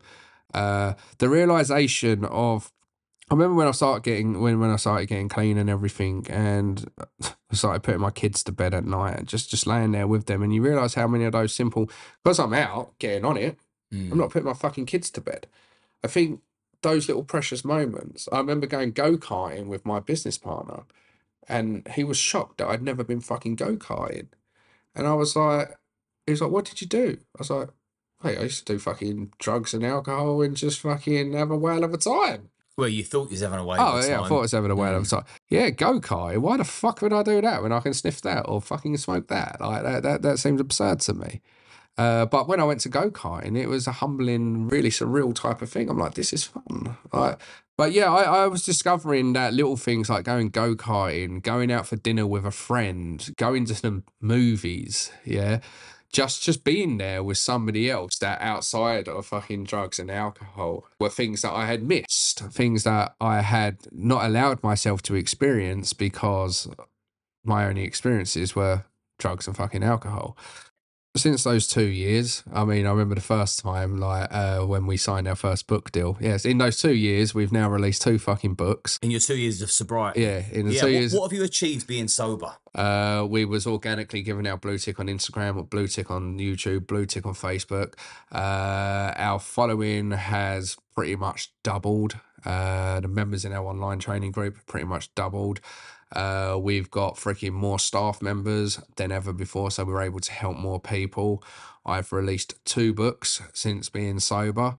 I am now doing more public speaking. I got to do a public event at Wembley in London, a public speaking event where I can influence people not just with their dogs but in life. When I mentioned that I'd been sober for 2 years and I told a similar story to what we're talking about today, I had somebody come over to me after that and went, oh my God, your speech, I've been sober for 3 years. It really resonated with me. Then there was another guy come over. He said, I'm coming up to a year being sober. So in those 2 years, I'm now in a position where I can take my life experiences and I can help other people. I can talk about this because I'm no longer embarrassed by this. Don't get me wrong, I'll always be slightly embarrassed by some of the things that I fucking did and the people that I hurt. That bit will never truly go. But I feel like I've been able to make amends for that. I feel like I'm a father. I'll do anything for my kids. I feel like I'm a proper husband. I feel like I'm a proper fucking partner to my business partner. People will never fully know their potential if they're pissed. You have to go sober to know what you're capable of doing. 100%. It's enabled me to start to see patterns of behaviours that could easily lead me back to that road, and I stay off of it. I'm able to go out now with family and friends when they're drinking, having a good time, and it doesn't fucking bother me. Yeah, I've learned I can have a good time having a glass of Coke. Yeah, if all you can think about is getting to the end of the week so you can have a pint or you can have a line, you're in trouble. It's no life to lead, mate. I was naive. I used to look forward to the Friday. Yeah, Friday night going out with lads. Great fun. It's faux happiness, isn't it? It's Yeah, not real. it's not. Do you want to know what my Friday consists of? Tell me. I look forward. My wife enjoys rugby. Me and my wife both enjoy rugby. Perfect. I look forward to coming home. I look forward to fucking spending time with my wife and kids. That is the highlight of my day. Getting to go home to my wife sober, where I can be fucking honest with myself, honest with her, and just fucking enjoy being in that moment. Enjoy being a father. Enjoy being a kid. Has sobriety rekindled the lust between you and your wife? Massively, massively. I'll tell you why I asked that question, and it's a personal question, Yeah. but what a lot of people do when they're sniffing gear is they get their phone out, they sit in a dark room, they put porn on, and they wank themselves silly. They sit there tugging on a limp dick, but that then affects their love life at home, and that falls by the wayside, and they end up in a whole load of shit. There was Not that I'm suggesting you was wanking a limp dick, but it kills the romance at home, doesn't it? Mate, I only cared about myself. That unfortunately that's what happens when you become an addict. Mhm. Yeah, unfortunately you get stuck, and everything is about getting that fix. Yeah, so yeah, I was an absolute. Now, like we go on holiday now. We never used to go on holiday. We go on holiday now. Even if it's just a fucking caravan holiday, we just go on holiday. Yeah, we do more family things. Like tonight, we're going out bowling with the kids, taking the kids bowling. My Thursday night is going bowling. Yeah, I want to be at home, whereas before I didn't. I didn't. All I wanted to do was be in that dingy little flat and just get off my fucking trolley. You've learnt to love yourself, mate, haven't you? Yeah, absolutely. And like I said, it's made me a better person in life. And this is, as I said, we circle back to the fact that obviously everything snowballed really, really fast, but we have got 4.5 million followers. So it's important to me to tell this story to somebody, because there'll be some people like, you get trolls, right? But there'll also be somebody listening that'll go, do you know what? I'm on my way there, or I'm there right now. So if I can use my platform to help somebody fucking struggling, that's what I'm going to do. It's also changed my mindset on trolls completely. Yeah. I love them. Yeah. Fuck them. Yeah. Part of helping me stay fucking positive and things like that is focusing on those that need the fucking help and not wasting a breath or time and effort on people that have nothing better to do than to try and tear you down. A big reason for the success, I can never say that word, success of Southend dog trading is because we don't get involved with it. Yeah, people, like, if somebody makes a video about us and we like, I'm notified as soon as somebody says something bad. It's a blessing and a curse, because I have very loyal followers, right? And they will tell me if somebody said something. They're like, "Have you seen what so and so said?" Right? And if I'm doing and ask me anything, I'm like, "Yes, I've seen it," and I don't care. Can I either make a video slanging someone off, or I can make a video telling someone how to stop their dog biting them. Make a video how to stop your dog jumping up, how to stop your dog fucking rushing out the front door. Yeah, I can react to a video of a child in danger saying why we shouldn't do this, or I can do a fucking react video as to why it's so fucking bad to scare the shit out of your dog. Yeah, I can use my platform to talk about addiction, to talk about mental health, so somebody listening that might think there's no help out there can get help. Yeah, it's real nice where you put in your energy. You spoke about how you can stop your dog from biting you. Now, I was bit by a dog when I was real young, maybe 6 or 7. Stupidly, there weren't people like you on the internet warning me what not to do, but I had my face in this little Yorkshire Terrier's face, and it's gone bam, and it's done my lip. Blood everywhere. But that gave me a phobia of dogs for years as well. I mean, so what's to avoid getting bit by a dog outside of putting your face in theirs, what else do you avoid? Okay, so people need to understand, right, that their dog and a strange dog are two fucking different things, because people often approach strange dogs the way they approach their dog. So you see it, like, they will get straight down to a dog that they don't know's level. Yeah. Don't crouch down to the level of a dog you don't know. Yeah. Because if you crouch down, a lot of people say, I even see trainers recommend crouching down to the dog's level, because it looks less threatening. But if that dog panics and reacts, it's going to get you straight in the face. Don't hold your hand out for the dog to sniff. That's one that I don't know where this one started. Everyone does that, don't they? Everyone. But I don't know why. Because maybe it's just because they haven't encountered it, mate.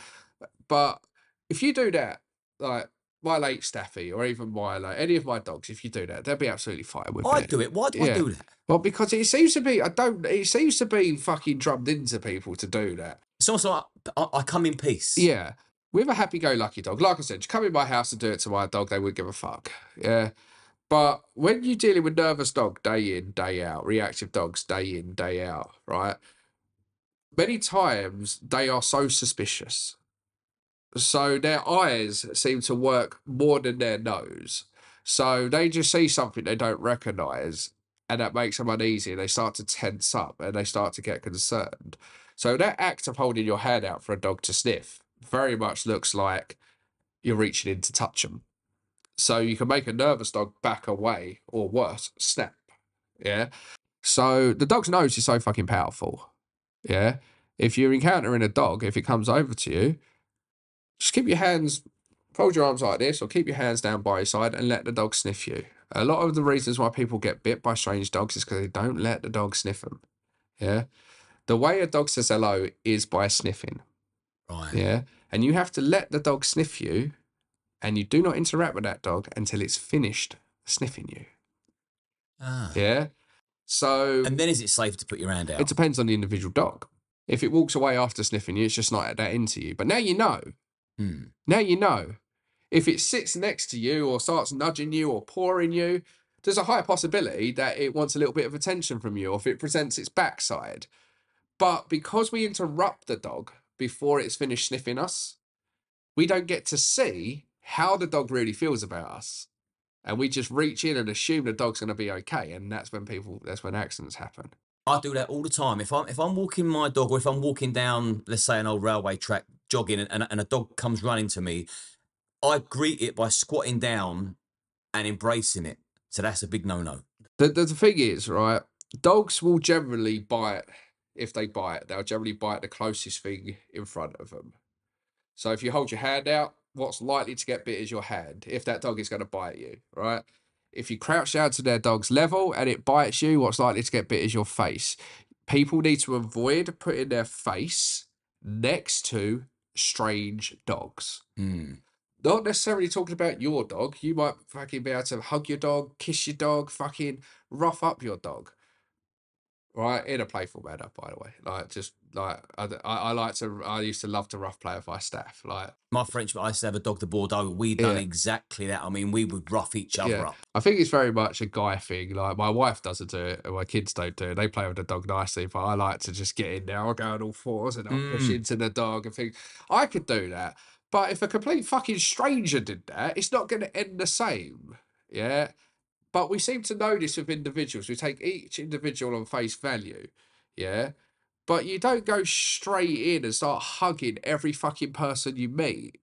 It's going to end badly. You don't go running up to every single person you meet. It's going to end badly. Yeah, but there's a couple of very basic rules. When you first meet a dog, let it sniff you, let it finish sniffing you, and then you can see how it feels. If you've got an excitable dog, a happy-go-lucky dog, for example, when you start talking to it before it's finished sniffing you, often you can start making it jump up and getting a little bit fucking silly because now his ears are taken over and those words are creating excitement instead of doing a nice calming sniffing ritual. And if you start talking or interacting with a dog that's nervous before it's had a chance to think sniffing as shaking hands. Yeah. So if you interrupt it before it's had a chance to finish that, then you can destroy the trust in that dog. You can make it back away. You can make it more nervous. You can fucking make it snap at you or worse, bite. Yeah. So always do that. Don't put your face in the face of a dog that you don't know. Don't hug a dog that you don't know. Go underneath, not over the top. Yeah, because that's quite a threatening act. It's quite normal to want to stroke a dog on top of the head. Your dog might be absolutely fine with, yeah, but a strange dog, that you often get that. So do you reckon go under the chin? Underneath, yeah. Best end is the fucking farty end. So a lot of dogs, you ever notice that a dog likes to show you its backside? Safest place to stroke a dog is its backside. But underneath, yeah, that gets that back away motion, whereas that looks like I'm fucking holding a pair of balls, but that Cupping them. yeah, I think cuffing, but that makes the head come up, yeah. And you can just do it with your dog later on, right? Stroke him on top of the head and then stroke him underneath and watch the position of his head and where it goes. I had a client one time, right? And she kept hugging her dog and her dog would start mouthing her and jumping all over her. She didn't realize that the dog was doing those behaviors to get her to stop. She thought her dog loved the hug. But no, the dog had learned that if I start mouthing you when you do that, you stop hugging me because then walk away because I'm being silly. The dog wasn't misbehaving or getting excited because of the hug, because it was infatuated with it. It had learned this behavior gets me out of this fucking behavior. And I recorded it and I showed her. I said, and put it in slow motion when she hugged her dog. I said, look at this. I said, can you see your dog trying to pull away? She's like, I never noticed that. God, she fucking would have noticed it if it switched on her. He's never done that before. Yeah, yes, famous last words. I've often seen videos on the internet. I mean, pet videos go wild, don't they? Cats, dogs, people love that. They'll share them all over the shop.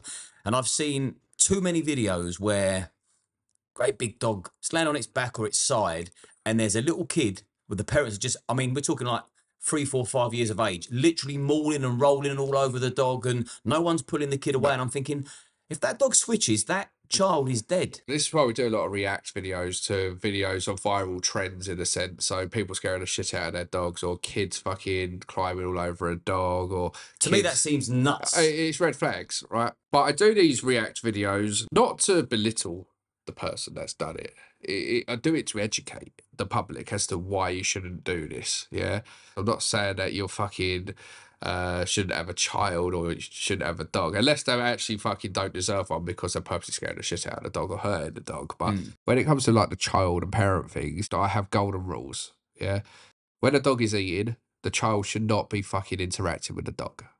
Yeah, shouldn't be stroking the dog, shouldn't be sticking a hand in the bowl. You like to eat without being fucking climbed all over. Let the fucking dog do it. But here's what people hear when I say this. My dog's fine with me being touched. I'm like, I didn't say you. I said fucking children. Yeah. Because that's also what people don't realize is the dog that lives in a family will have different tolerance levels for each individual person within that family based on how much they interact with that dog, based on positive experiences with that person, based on security with that person.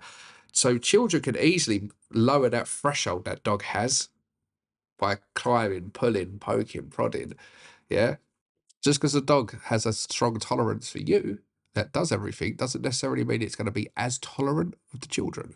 That's interesting. So if you've got a family of 5, 3 kids, and the most irritating child is the one that keeps prodding the dog and the dog bites him 2 or 3 times, just little nips, down the line, the same child is going to be more inclined to get bit because the dog's used to biting that child. Yeah, and the thing is, it's more likely to happen a second time, particularly if nothing changes, because the dog learned in that moment, holy fuck, should have done that straight away.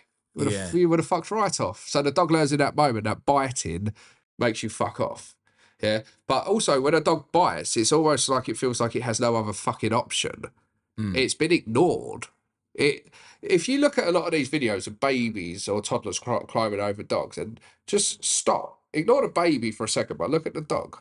His attention is always on the owner, who is likely the one holding that camera. Yeah, it's not looking at the camera like, is this a good angle? Yeah. It's looking at you like, help me. And then the dog in that moment knows that you didn't. And then this keeps happening. And then the dog turns and snaps, and the owner's like, oh, I don't know where that come from. So this is why I do react to a lot of those videos. But golden rules, if you got fucking parents watching, yeah? And I'm talking about children. I'm not talking about you and what you do with your dog. If you want to be fucking stupid and get bit by your dog, that's a different fucking story. I'm talking about protecting fucking children, yeah? So when a dog is eating, leave it the fuck alone. When a dog is asleep, don't let the children go over to it and bother it. If it's in its crate or if it's in its bed, or even if it's on the sofa, don't have them go over. Teach children not to stick their face and hug dogs, not put their face in the face of a dog. Yeah. These are simple things, but most bites will occur when a dog is asleep or when a dog is eating, yeah, or when a child is climbing all over the dog or has its face in the face of a dog. So we can avoid these, and you can teach your children depending on what age. If the child's a toddler and doesn't quite understand it's not meant to be climbing all over the dog, your job is to remove the fucking toddler from the situation. Yeah, your job is to provide a safe spot like a crate that your dog can go to if it wants to retreat from all of this stress. As that toddler starts to get bigger, you can introduce responsibilities, like you can take it out for a walk. You can put a nice long lead on the dog. So put the dog in a harness, for example, have a long lead attached to the harness that the child can hold. You have a slightly shorter lead attached to a collar, so the child feels like it's walking the dog, but you're in complete control no matter what happens, but the child's now involved. You can get the child involved in teaching the dog little basic tricks like sit or like paw, or have the child involved with actually being the one that puts the dinner bowl down and then walks away from it, so that there's the things you can do. You can include the dog and child together on activities. So there's so much times throughout the day where a child and dog can interact with people each other safely. You can take a few minutes when they're eating or when they're asleep to be that time that you leave them the fuck alone. Everybody needs that little bit of fucking peace. And as a cautionary tale, what's the scariest encounter you've had with a dog? I got called to this rescue centre. So a lot of rescues will reach out to us, and I'm always happy to fucking work for rescues. And a lot of the time we don't even fucking charge them. Yeah, it's my way of giving back. This rescue had taken on this emergency dog that needed a home. But this was quite a small little rescue, and all the dogs she tries to incorporate are being in the house and they kind of roam free. But she couldn't get this dog in the house because as soon as it had a lead on it, it would just turn into almost like a wild horse bucking up. And she tried to put a lead on it and it sent her to the fucking hospital. As soon as that lead went round it, it just went fucking mental and sent her to hospital. So she contacted us, right? So the dog was in an outside kennel and this dog's fucking terrified. Right, but my job is to get this dog comfortable on a lead and integrate him into the house with the rest of the dogs. He's in the corner. He's not coming out. He won't come to me for love no money. I'm sitting down. I'm ignoring him. I'm dropping food. I even bought another dog out because he was friendly with dogs to see if my own dog could entice him out of the kennel that he was in. But he was just fucking basically hiding in the corner. Yeah. So I'm like, right, I'm gonna have to fucking get in the kennel with this dog, ain't I? And I'm gonna have to put a fucking lead on this dog that's hospitalised somebody while I'm in this fucking kennel. And they always say when an animal's backed into a corner, that's when it's at its most fucking dangerous. And the most scariest moment probably was when I got in there, it was deadly silent because I do a lot of dog training in silent, just try to get connected with the dog. Shut that door, and I tell you what, the latch that fucking locks you in so loud. And we got him out. We got him in the home. Got him in the house, and now he's living in the home. He's doing fucking fantastic. Or there was another moment when I went to work with this Mastiff mix named Cassie, and she was about fucking 65 kilos. She was a beast, right? And she was reactive to people. So I've come in the house and I've ignored the dog. Yeah, last thing this dog needs is me to intrude on it. Yeah, it's already nervous and suspicious. I've seen it straight away, so I've ignored the dog. I've got in, I sat down with a client. She's made me a cup of coffee, right? And the dog's come over to me and it stuck its face right in my face like that. And I always tell you as a dog trainer, the worst thing you can do is panic. Now, it's very hard when you've got a mastiff who you can feel his breath on your neck investigating you, and you're like, don't panic, don't panic. Think happy thoughts, because I didn't want to show fear to this dog because that would make the dog more uncomfortable. So yeah, that's quite a funny moment. But the dog sniffed me, and what I tell and what I preach, just let the dog sniff you. Don't interact with it. Don't look at it. Act as if it's not there. Carry on having your conversation with the owner. Cassie sniffed me and walked away.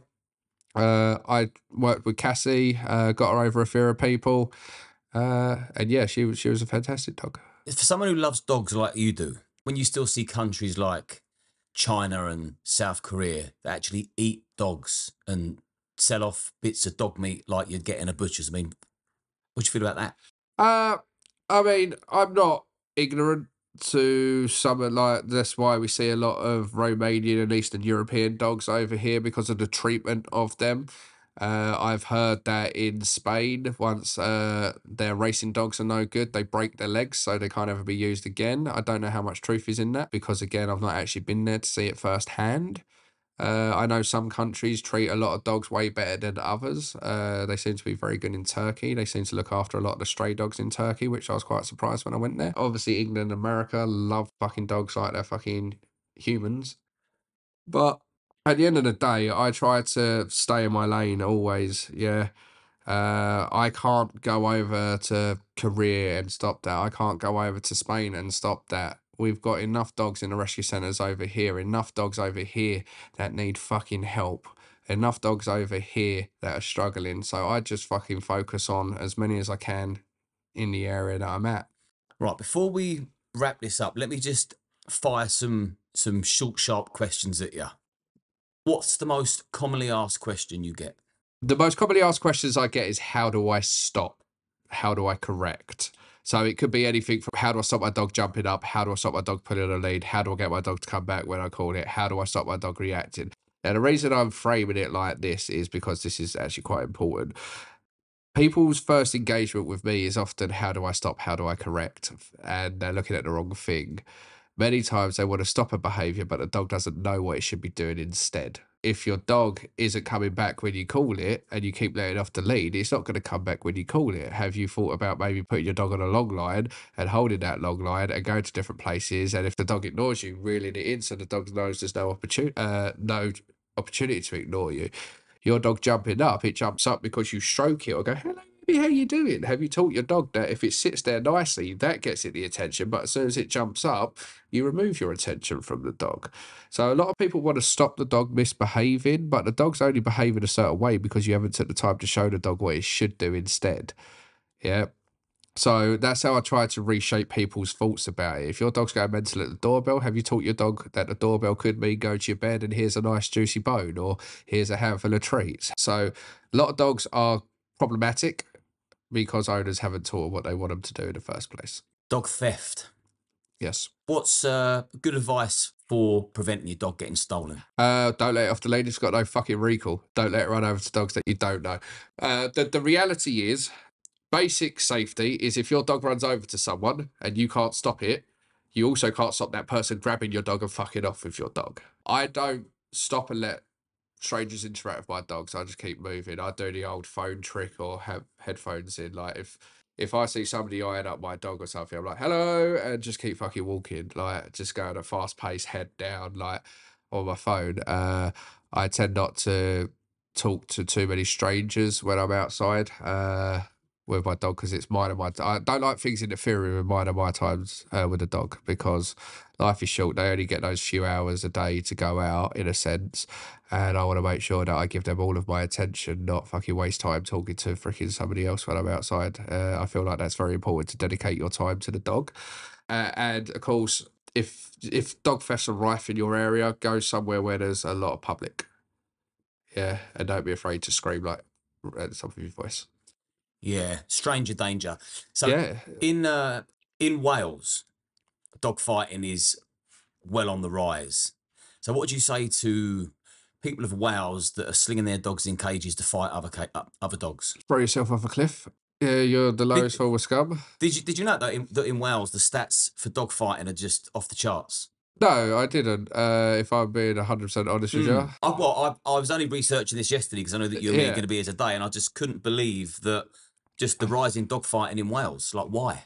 Well, the thing is, obviously, since the dawn of time, animal exploitation, that's what we're seeing. So you got people that want to fight dogs, you got people that want to fucking use dogs for their own amusement, you got people that want to basically breed from dog after dog after dog after dog because people have learnt very quickly that you can use dogs to make money. And this is also why we're seeing a trend on social media of people doing dumb shit with dogs, scaring them, fucking messing with them when they're asleep. Like I saw one fucking guy pour Dr. Pepper on his fucking dog's testicles for the sake of a fucking viral video. You got one person who tricked his dog, the dog, who, let's bear in mind, is very much of the mindset of a 3-year-old, right? Went to his water bowl, somebody poured a fizzy drink in it. The dog's reaction, and they're fucking laughing their head off. That dog fucking trusts that the water comes from that bowl. Yeah? And these videos are going viral. And the thing is, people will do anything these days to get viral video. But again, it's becoming at the exploitation of fucking animals or people. People purposely winding up people in society, purposely fucking with people in society. because we've gone to such a fucking PC world where people have fucking got no fear of doing anything. They're not worried about being punched in the mouth anymore. Yeah, I mean, someone that's pouring fizzy drinks over their dog's bollocks could do with a punch in the mouth. That's Hey, that's animal abuse. That's not a light prank. That's fucking animal abuse. it's odd behaviour. Yeah. Now, there's a Penn State professor that's recently been arrested for performing a sexual act on his dog in public. 64-year-old professor, and he was arrested. I mean, it was all the evidence was there, and he said it helps him let off steam. So in China, you've got they cook and eat dogs, and over in the States, they're making love to them. That person should be taken and sectioned and assessed whether or not he's actually deemed to be allowed out in fucking society. I think if we kind of move to a world where we've become so inclusive that we accept absolutely anything now, and being normal is slightly fucking odd in a sense. But somebody that's fucking an animal has mental health issues, and that needs to be treated seriously. That person does need to be locked up and needs some help. Yeah, and I totally agree with you. Like all this shit, the boundaries that are getting pushed further and further afield, and we're having to accept all this nonsense. Like, yeah, bestiality is where the line has to be drawn. No. Have you ever heard of a woman called Carol Bowditch? She's a pensioner from Lincolnshire. She's been found guilty of sleeping with 3 different breeds of dog, all recorded. Where are you getting your facts? I've done my research. But they were hosting, so they were hosting parties. Hosting parties, and then other couples would come round, and then they'd all join in. And her defence was she didn't know that sleeping with animals was illegal. She didn't know. So for the record, anyone watching this, like, it's very much illegal, and it's fucking ill behaviour.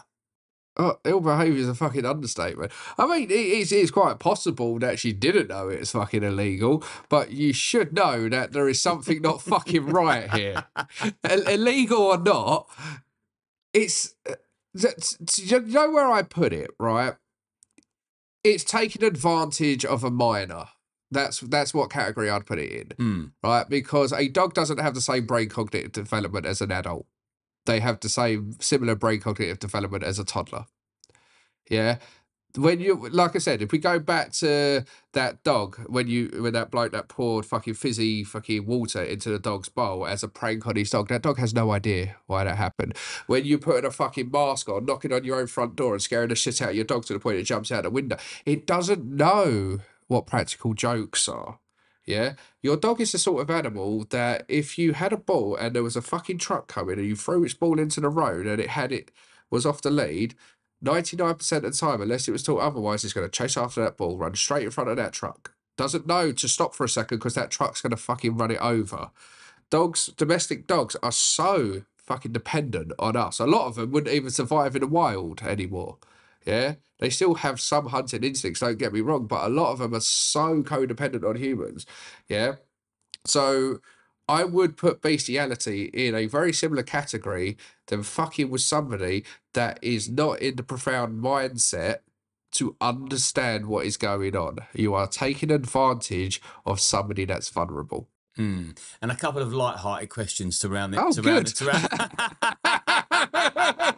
The thing is, so when I'm doing my research, I mean, yeah. You're UK's #1 dog trainer, so I've got to be looking into questions, all things dogs. And when I stumbled across them 2 articles, the professor and that pensioner, I'm thinking, fucking hell, is this really going on out there? There's definitely some fucking mental health issues there. For sure. Yeah. So yeah, no, that shit doesn't surprise me. It's just I try to stay out of bestiality for dogs. Yeah, I like to. I mean, although it's not my business nor my concern, but I do like just to reinforce a few things out there to people that keep thinking that the boundaries can be pushed and like more and more things are acceptable. That is not. Yeah, I think half the problem is in trying to be completely inclusive for absolutely everyone and let everyone and their fucking art express who they want to be. We've taken it too far. Yeah, we really have.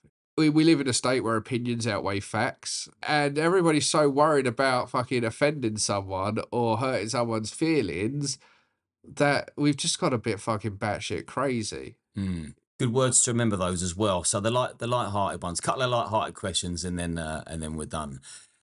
Hooch from Turner and Yeah. Hooch, Lassie or Scooby Doo?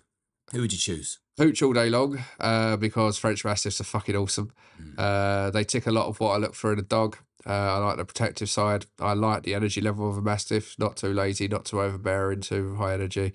They make very loyal family dogs, and they're beautiful to look at. Their life expectancy, it's not very long, is it? No, 6 to 8 years on average. And that, to be fair, before I went down the route of a Rottweiler, I was kind of looking at a Mastiff because I love Mastiffs and I do worry about Mastiffs with obviously the XL Bully Band coming in. How many of them are going to be fucking sucked into this by looking a certain way, in a sense. I think the French Mastiffs will probably be all right because it's distinctive. Yeah, Turner and Hooch is a famous fucking dog. It's a dog de Bordeaux. Like walking down the street, you can tell that's a dog de Bordeaux. But I think like crosses of this that could be mistaken for an XL Bully, they're the ones that are going to be in a lot of fucking trouble. So yeah, I hope this doesn't spill over and affect too many Mastiffs and things like that because, like I said, the Mastiffs are fantastic dogs. Yes, I mean that just there'll be so many broken hearts. Again, it's wrong. It's wrong on so many levels. If we go back to the teaching our children in schools and things like that, to be more open-minded, to be more accepting of people, different cultures, and for what they are and stuff like that. Yet we are going to a world where we go, look, judge a dog by the way it looks. You tell your child in one breath, never judge a book by its cover, and then you tell them it's fine when it comes to dogs. When it comes to dogs, because it looks that way, it must be a dangerous dog. That's bullshit. Yeah. Final question then. If you were a dog, Oh, fuck. what?